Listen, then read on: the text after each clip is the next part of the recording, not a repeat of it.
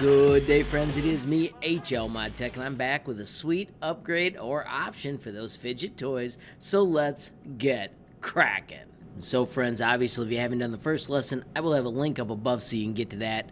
We are working in Codeblocks. When you get to Codeblocks, I want you to always make sure you duplicate. That way we can always get back to our original as we make different versions of this. So once again, if you haven't seen this before, we created an inside out of a cone, a cylinder and a cone. We added some words, and then we created an outside. If we speed this up and hit play, you'll see it draws the middle, it cuts in our letters, and then I added an outside like this. And then when you print it, you can spin it around. It's small, it prints fast, and it's kind of fun. So real quickly, friends, we've got all these toys to play with. Right now I'm going to play with the star. I've already done this with the heart. Hopefully you'll be able to see when we're done that they're the same trick. So I'm going to change the name to Star Fidget. So I'm going to back that up so that way I can keep track of which one this is. Alright, so let me walk you through the adjustments here. If I change this to only be 5 high, and I change Z to 20, when we hit play, see how it draws on the top chunk of our project.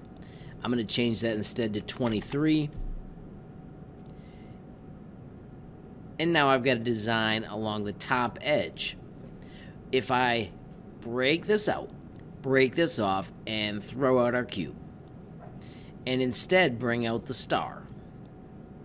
If we just drop it in at first, and I'm going to change this to 2 so it's not doing it all the way around, when we hit play, you'll see that the star is huge and it's aimed the wrong way.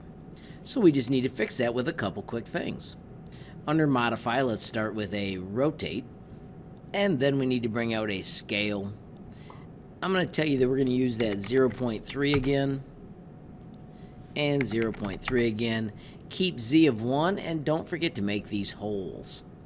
Let's see what we get this time. We're rotating around X. If we hit play, you can see they turned the right way, but it's scaled funny. Let's pull that all out real quick, break the scale out, and put the rotate under the scale. So we'll scale it first.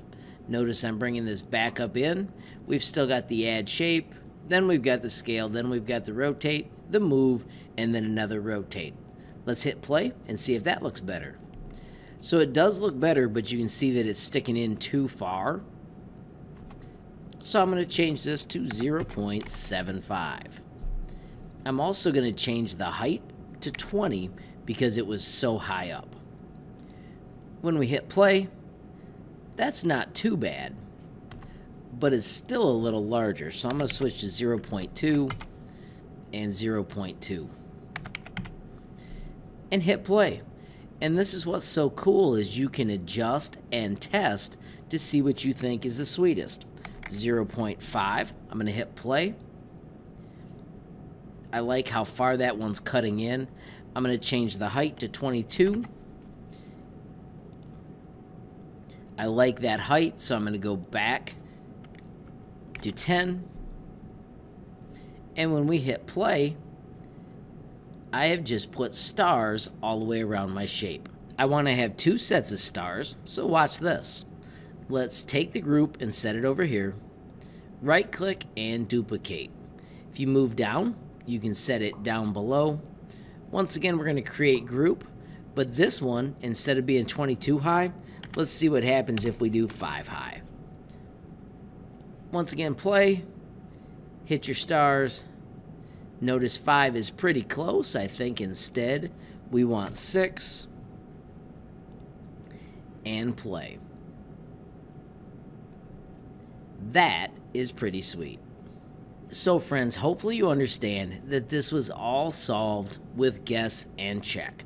I did it with the heart, and I found out that 0.3 was pretty slick for the hearts, so then I figured I'd try it with the stars. I had to change my numbers. It's important to remember that you scale first and then rotate, but you can go back to these shapes and you can play with any combination of these as you try and make your own epic fidget toy. Please, friends, if you do make an awesome fidget toy, you can share it with me. I am HLModTech on Facebook, Instagram, and Gmail. You can also find me on Twitter. I am HLTinkercad. You could also visit the HLModTech.com website and contact me using the messaging. Let me know how you did with this awesome project. Friends, if you're in class, remember that to get it printed, you need to hit export, and we do STL, and then you need to have followed the steps where it asks where you want to save. We go to our quick access, find the STL, and we make sure it has our name and initials. Once you've got that done, let me know, and we can pick a color and get it printed. Friends, if you enjoyed the video, please give it a like. If you got a question, comment, or a suggestion, add it down below. If you haven't subscribed yet, what are you waiting for? Smash that subscribe button, and last but not least, hit that notification bell if you want to be the first to know when there's a brand new video from me, HLModTech. Thanks for watching. Have a great day.